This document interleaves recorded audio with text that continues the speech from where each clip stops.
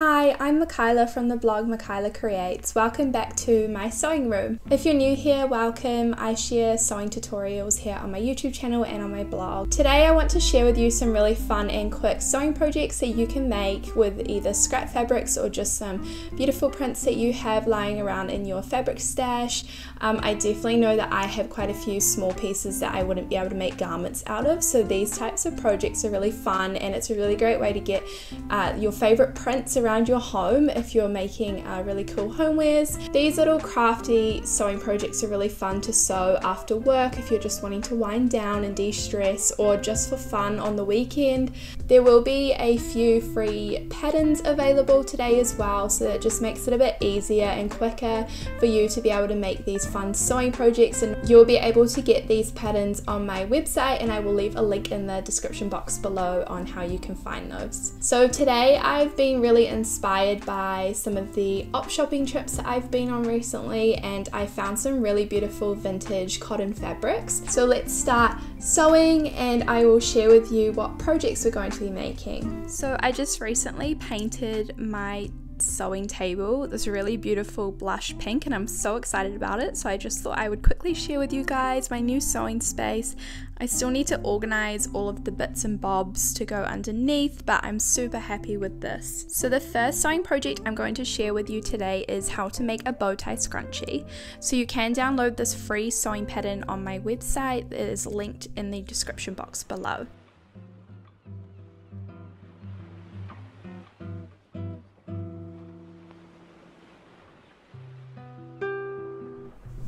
So I've just grabbed my basket of scrappy fabrics and I'm just going to have a look through to see what I think I want to use.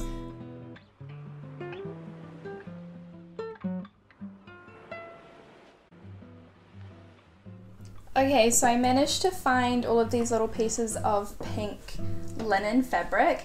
I think that what I'm going to do is try to make one of the projects out of it, but we'll see what happens. So I'm just going to give these fabrics a little bit of a press to make them sit nice and flat.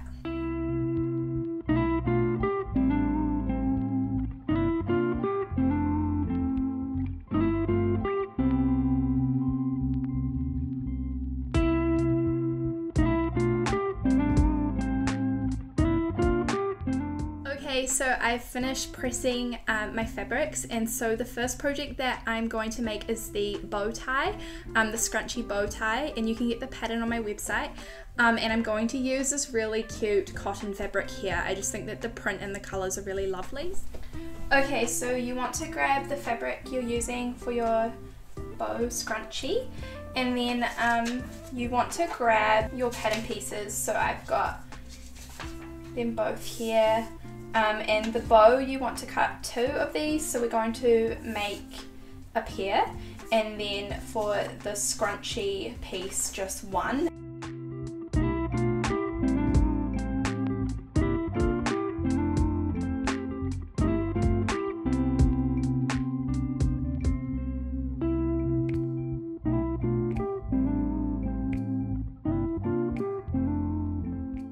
You will need to cut a piece of elastic about 5 inches long.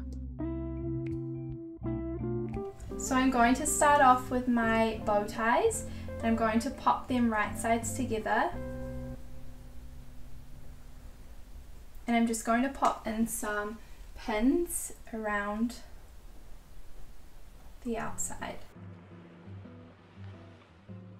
I'm just going to start to sew with a foot width seam allowance.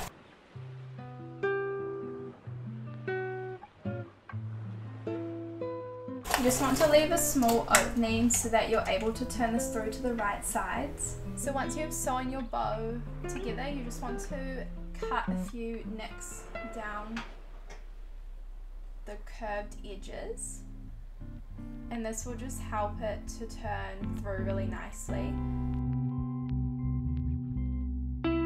And once you've done that, you can start to turn through the ties through the little opening.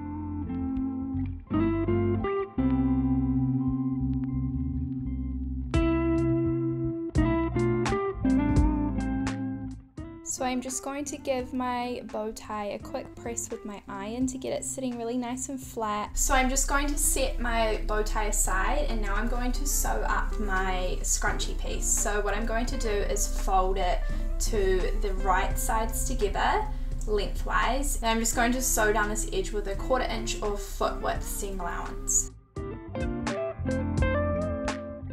Grab a safety pin, and then you just want to turn it through to the right sides. Now you can grab your piece of elastic and pop in the safety pin to thread it through the scrunchie.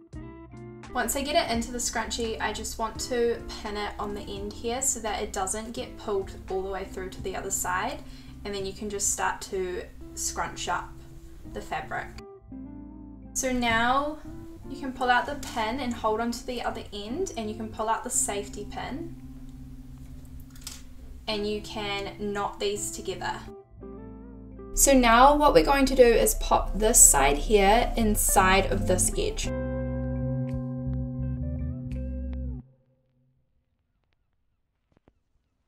Okay, so now we're just going to sew up the seam here. So now you should have something that looks like this. All you need to do is grab your scrunchie bow and pop it around where the seam is and tie it into a knot.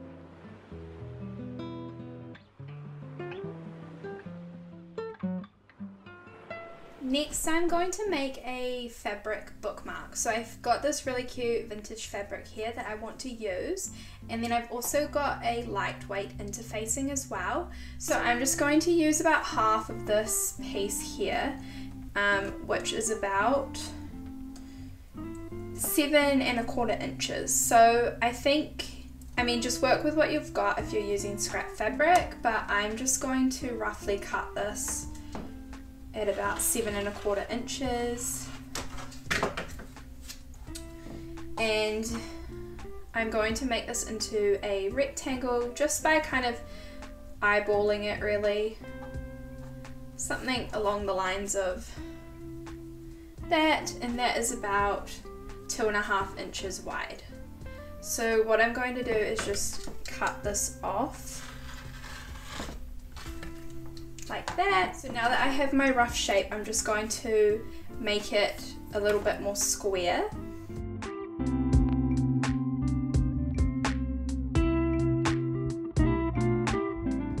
I'm just going to cut it in half.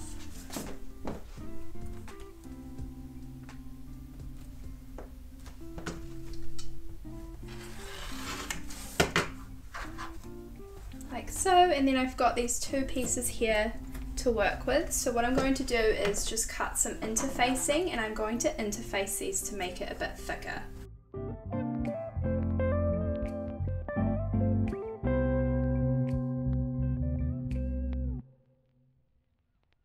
Okay, so now I'm just going to give these a quick press.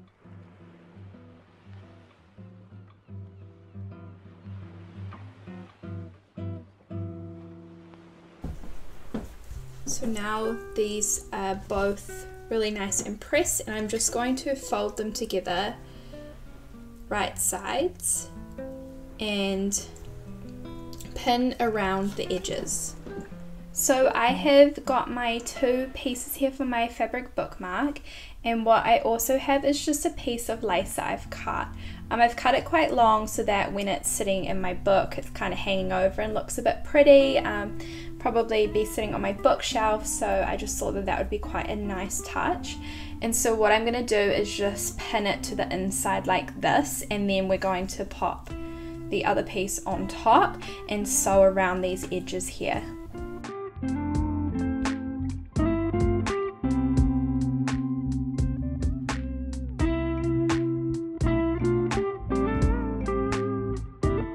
You want to leave a small opening so that we can turn this through to the right side as well, and just trim off the corners to get it all nice and sharp when you turn it through.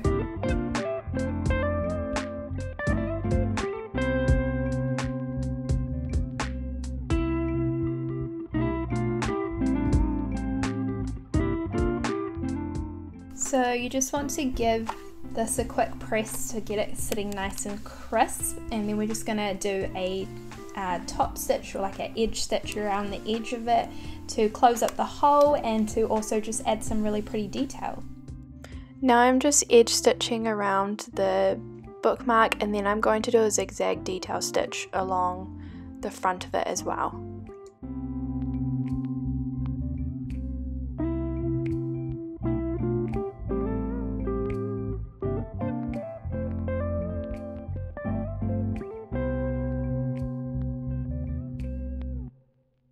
So the next quick sewing project that I'm going to make is some covered buttons. So you can just buy these little covered button kits and you can choose what size buttons you want to buy. I will leave some links in the description box below where you can find them.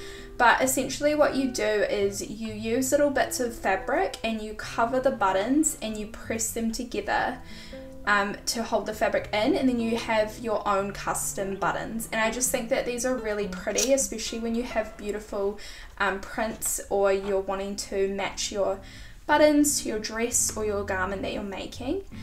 So all you need is honestly the tiniest piece of fabric, and so what you need to make sure is that it's going to wrap around and kind of fold inside of here a tiny bit, so it will need to be a little bit bigger than your button size. And I'm just going to cut around so that I have quite a good amount of space around the button.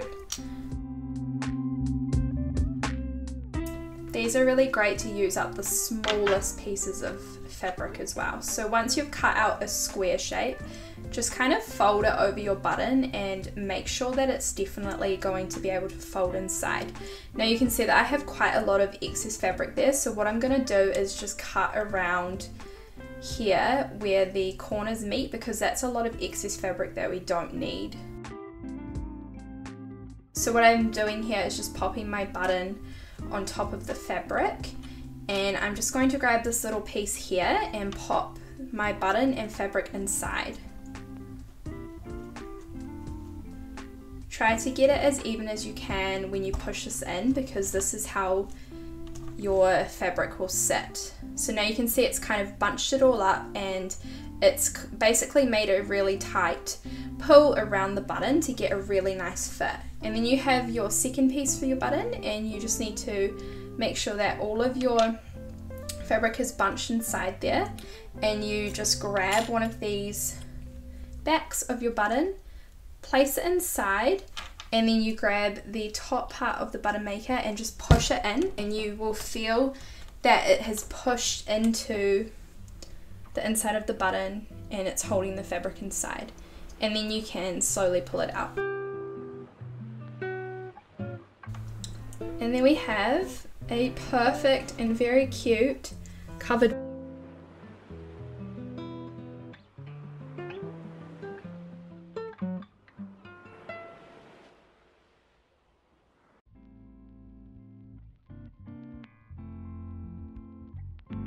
So this is the covered buttons all finished. You can see that the backs have popped in and they've held the fabric, and it's all nice and really smooth.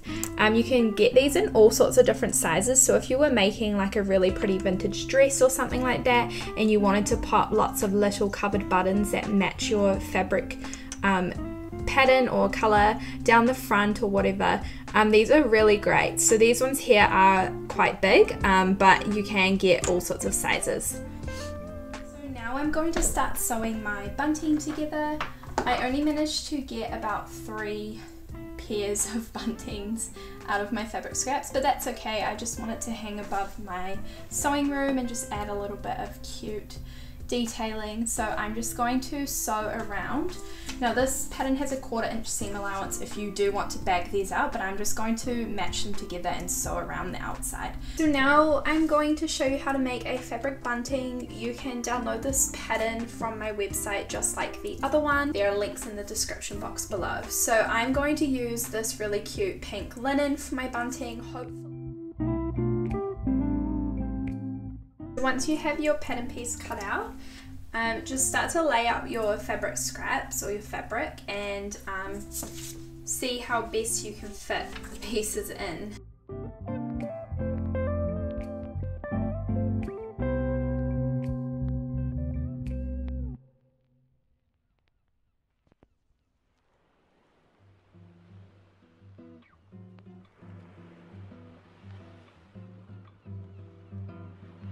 So it will look a little bit like this, which I think is really nice, and then I'm going to get my pinking shears and cut around the outside edges.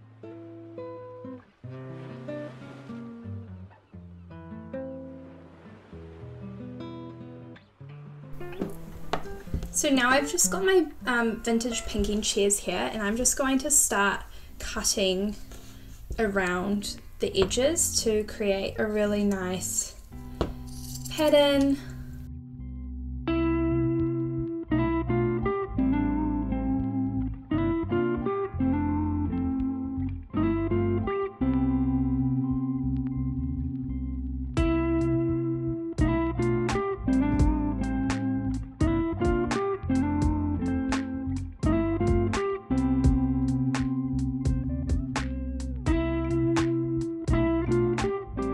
So now that I've got my bunting cut out with my pinking shears, I'm just going to use this pre-made binding here. It's just like a really nice creamy colour, which I quite like the contrast of, and so I'm just going to make a mini bunting and I'm going to place it on my wall above my sewing space, so it's just going to go up here.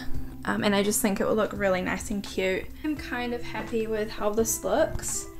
There's a wee gap in between, which I think is quite nice, and I'll just put the binding, measure it out like that to work out how long I want it.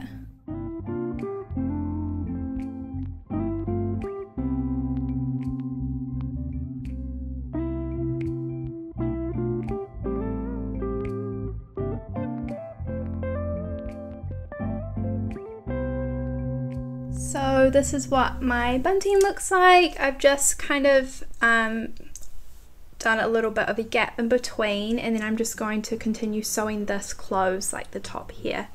So now I'm just going to sew all the way along this binding edge to close off at the tops here.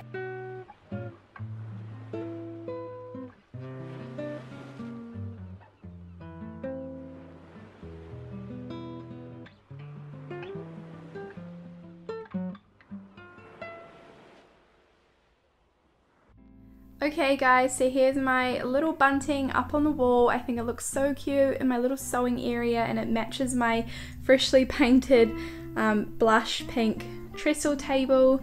I'm yet to put all of my sewing stuff on it, but I'm really happy with how this cute little bunting turned out. You could definitely add more flags and make it for a baby's room or your own sewing area. I just think it's very sweet and such a great way to use up small bits of fabric. So I hope that you felt inspired by this video and you've found some new and fun sewing projects that you can make, especially if you have scrap fabric. It's really great to use up all of the materials and equipment that you have lying around rather than throwing it in the bin. Don't forget that you can download the free patterns for some of these projects on my website, and I have left a link to that in the description box below. If you have Instagram and you make some of these projects, please tag me at Makyla Creates. I would absolutely love to see them, and I also love to share these things with my sewing community. It's really great to help inspire each other and to learn new skills from each other. Thank you again for joining me in my sewing room.